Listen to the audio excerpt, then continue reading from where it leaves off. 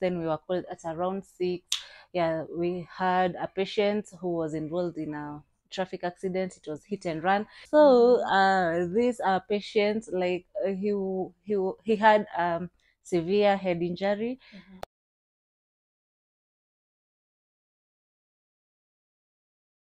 Hello guys, it's your girl Patient Status. Welcome and welcome back to my YouTube channel. If it's your first time here, make sure you hit the subscription box and put on the notification bell so that you're notified anytime I post a new video. So guys, today I have a visitor. She's an amazing lady. Yes, and I'll be asking her some few questions. So we are welcoming her to our channel. Some drum channel. Thank you. I'm giving you time to introduce yourself. Tell us who you are. Yeah, so hi guys, my name is Joan Wanjiku, and yeah, I'm Peshi's friend. So she's our guest for today. And we'll be asking her just some few and simple questions. So at first I want you to tell us who you are, who is Joan, where did you grow up, how did you grow up? Yeah, Joan Wanjiku is my two names. Yeah, so I was born and bred in Nairobi. Yeah, born in Pumwani, raised in Dandora. Yeah, I'm a ghetto girl again. Wait a minute. Who are you? Sidanganya little kid. Oh my God! Wow! Happen. Yeah, so raised. Then I went to primary school in Dandora. Then high school I moved to Moranga a school in Moranga, Kangema constituency. Yeah. Then for college campus, I came back to Nairobi after doing my KCSE. Came back to Nairobi. Yeah, so remember to Nairobi. So did you study? So I did emergency. Wait a minute. Who are you? Medical technician. Our first basics computer is we all passed through that.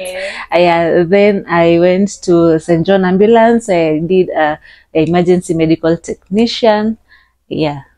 So tell us what maybe you're doing currently. Do you do maybe what you studied in campus? Because mostly nowadays you find for the youth, when they are done with campus, they do something totally different. Yeah. So tell us for you, for your case, is it the same or you're still pursuing the same line of your course? Okay, so for me, I for like 2 years, I started doing the emergency medical technician. Then it's like backsliding.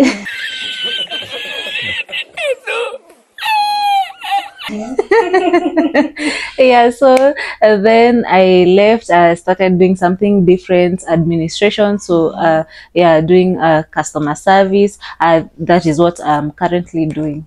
Yeah. And what does maybe the emergency technician, because Yeah, can tell us what does he deal with? Because let me see, you have no idea. You can maybe tell us. Yeah, so emergency medical technician, just by the name, like it's a medic. So mostly it's like just of course like nursing, but for us we deal with like it's emergency by the name emergency. So we are the first responders. We are the first people that will be in contact with the patient, or the casualty. So you'll find us in ambulances or at the emergency and accident departments units in hospitals. So what are some of the challenges that you face in your line of field? Yeah, so there are challenges, of course, that we face. Like, for example, you might find like dealing with a baby, let's say it's premature baby. Dealing with a baby, it's different from dealing with an adult. It's a premature baby or it's a baby who is critically ill. So it's challenging. So tell us, what's that worst case that you maybe experienced and you are like, hey, this field, it needs someone who is maybe tough, or you felt maybe it affected you after? Yeah, so there is this incident where we were called. Yeah, so I was working in an ambulance. Then we were called at around 6. Yeah, we had a patient who was involved in a traffic accident. It was hit and run. Hit and run is where like you are involved in a motor vehicle and a motorcycle. Then motor vehicle hits a motorcycle. Then motor vehicle.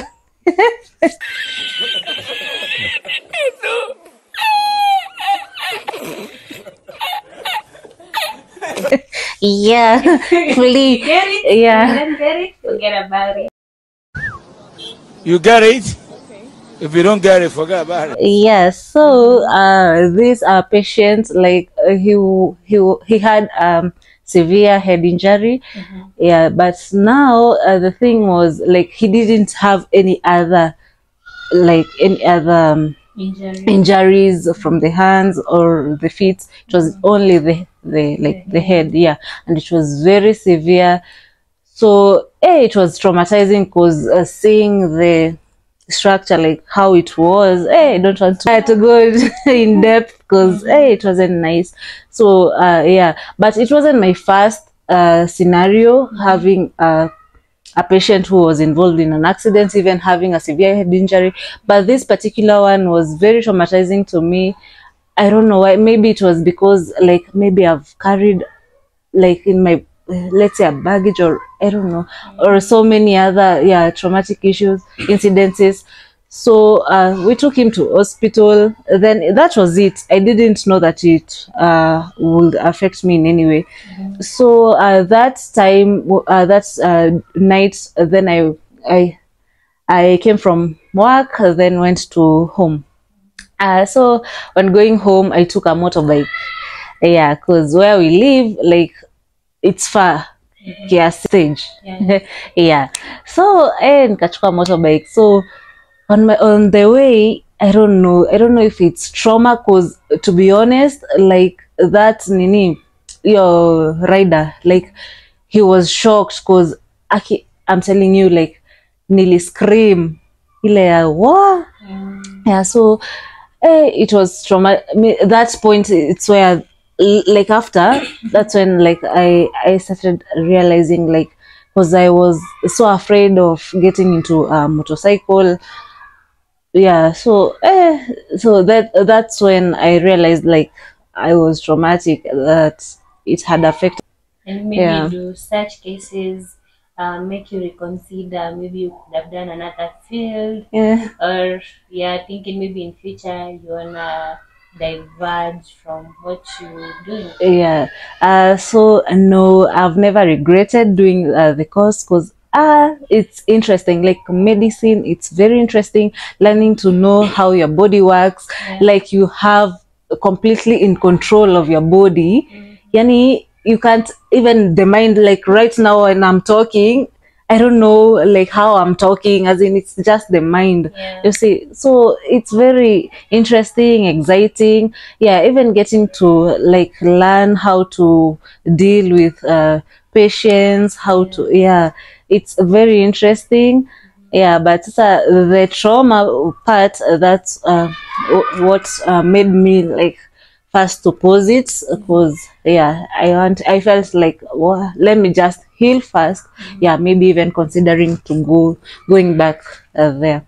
So maybe after school, did you begin working immediately, or maybe you took some time? Did you struggle getting a job, like the country you're in right now? How it's hard to get a job. So tell us for your case, how was it? So for my case, I think it wasn't that hard, because but I've done promos. I know so many of us, like ladies, when you finish high school, your first thing, let's say lab days or computer, next thing is promos. For men is mjengo. So it was just the same as to me, because when I finished high school, I went to computer college. Then I started doing like promos, where we used to work for Safaricom, the promos, doing promos.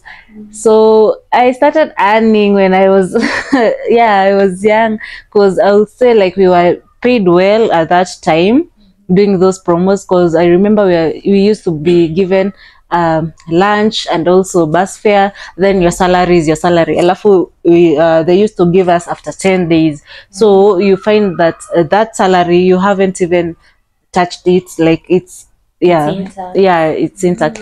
So so then after now the promos, then that's when I joined St. John Ambulance. Then after school, doing attachment, I was also placed in a certain hospital, critical care hospital. It's opposite Pumwani. So that is where like it molded me, I was built from there, because they used to give me like something. It's not like paying me, but at least because I'm learning. Then you see, like it's like attachment in that ambulance, but they used to give me something. So so missing a lack like pocket money, which hizo bus fare nilikuwa na. Oh my God!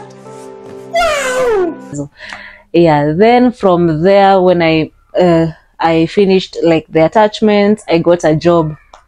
Like I started, and you see, the good thing with medical, like any course related with medicine, like any course, even the patient care attendant, the one that we do, like taking care of the sick, or the elderly, like the market already, like watu ndo hakuna, personnel ndo hakuna. So that's like a course.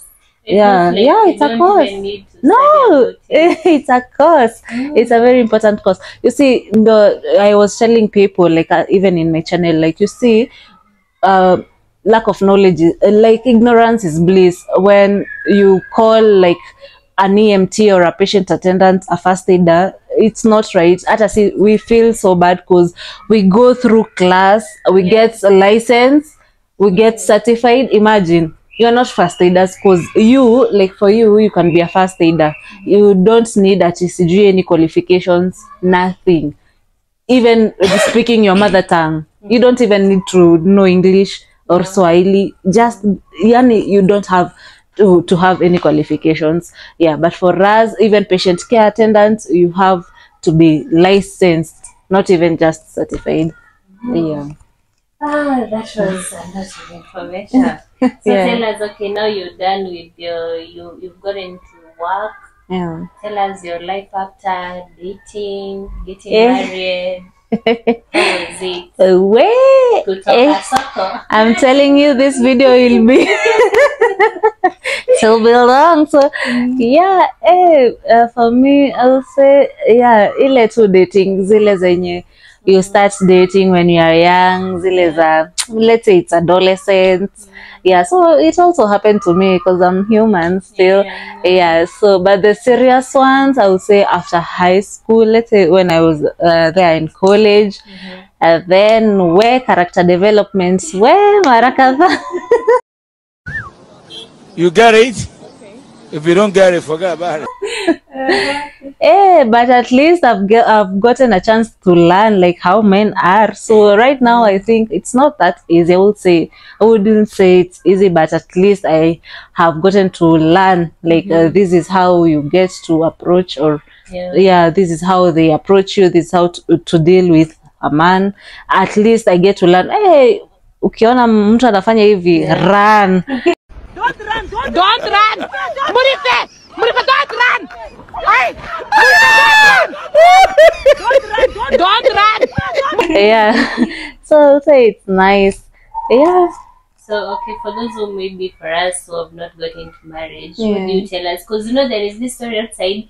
Those who are not married, they are eager to get into marriage, and those who are married, they are eager to. They wanna go back to being single. Wow. Tell us, is this scenario true or just a myth?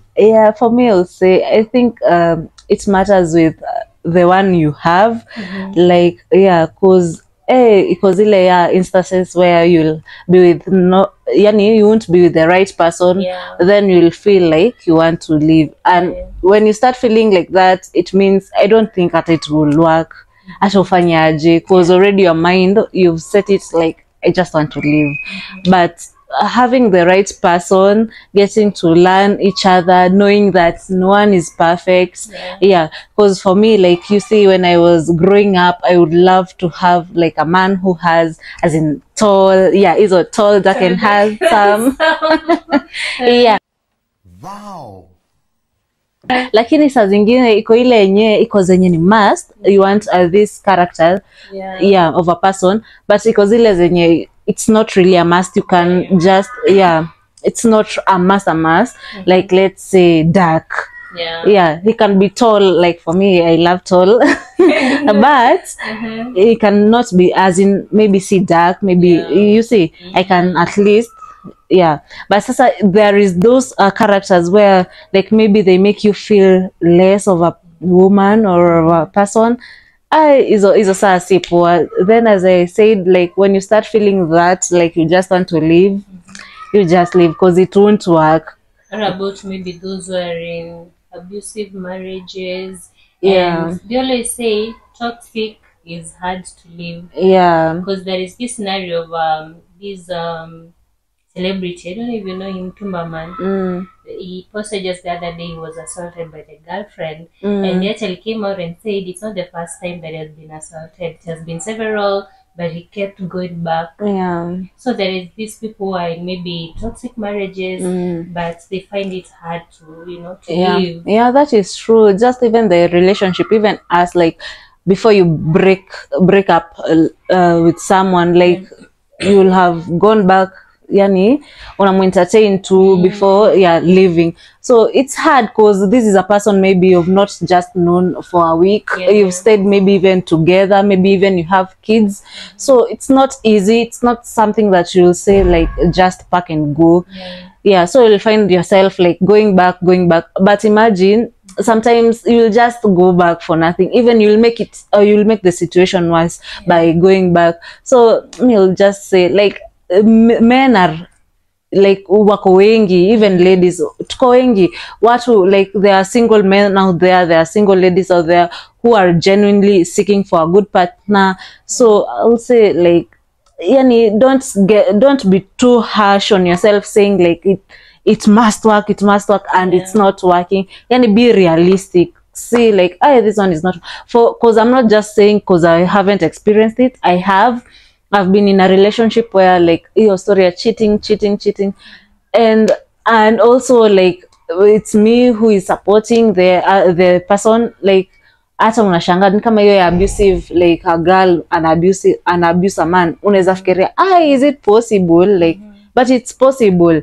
But sasa you see like nivo too, every day you get to see like I can't every day you get like una try and focus like what will I lose by leaving, and what will I gain. Ukiona gains ni mob, yani tafuta tu nini, yani gather your strength every day, gather your strength. I think mostly like for the ladies, they fear because maybe they don't have money, so they're afraid of leaving their man and then beginning scratch again. But imagine your life is better. Then let me tell you, your money one day you'll have to leave. Like hata ikuwe ni 10 years, itafika tu point like utakuwa umechoka. So isifike your point yenye hata imeku drain, ama you don't even have anything, yani feeling less about yourself, miaka zimesonga, mtu ungepata sahi hata uwezi pata, alishaoa. Labda hiyo ungepatana naye, so unajua tu ukikuwa hapo, the earlier the better. The earlier the better, but sometimes it's complicated kwanza senye iko kids involved. But imagine you can do it. You can do it. So let's go now to your YouTube channel. When did you maybe decide to begin your YouTube, or what inspired you? So for me, I remember before posting, like I went back because we are being told like as long as you have an account, as long as you can view YouTube, you have a channel already. So I remember when before posting my videos, I saw that I joined YouTube in 2017. Well, so I was like, what was I doing all that time? Like but I wanted, like, I could see like YouTubers. You see, for me, even when I was in high school, I used to be in drama festivals and music festivals, and we used to do good. Like, you see, even like vile unaonanga like mtu ame achieve, unaona ni kama ama let's say someone has gone viral. Imagine ikwangi imeanzia saa hiyo. Yeah, ikwangi imeanzia saa hiyo ni kutoka kitambo. So yeah, ni hivyo tu, ile passion ya from when you are a kid, maybe you started like singing in the mirror. Yeah, you see, you dance, is it, yeah, singing in the shower, dancing in the mirror, hivyo hizo. So yeah, inaanzanga kwanza hivyo kitambo, then inaanza kugrow hivyo pole pole tu, as yeah. So far, Yeah, how has been the journey? How long have you since you started doing content?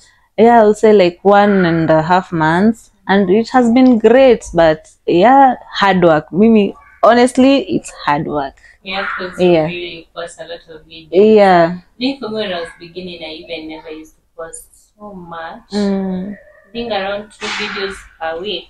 Yeah. But it really needs motivation, because Yeah. not easy. It's not easy. Maybe it's that time you felt like giving up, although you've not been there for long. Yeah. Maybe there is that time you felt like, hey. Maybe being reluctant, but not really giving up, but maybe being reluctant. But even sometimes you just go back, you're like maybe expecting that this certain video, like a video I did for Masai Mara, I was like, I thought that it will have, but yani hiyo hata ndo it has views kidogo.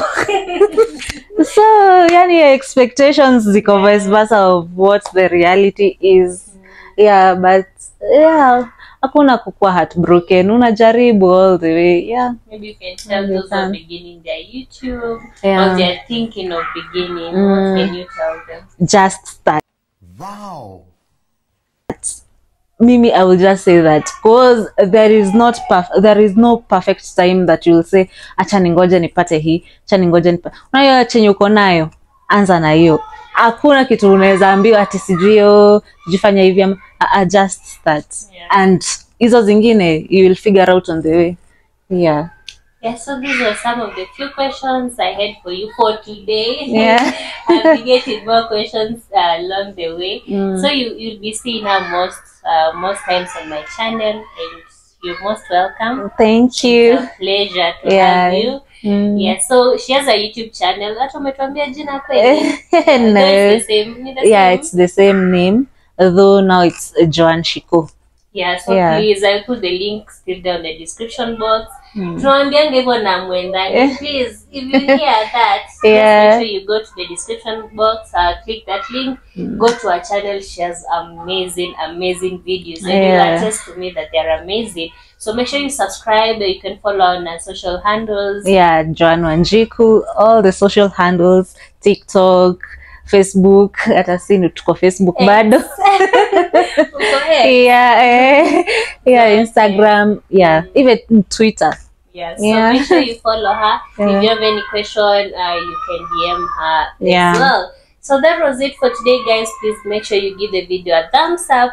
Don't know without liking, then you can leave a comment, subscribe, and put on the notification bell. Thank you so much for watching. I'm gonna see you on my next video. Goodbye. Bye.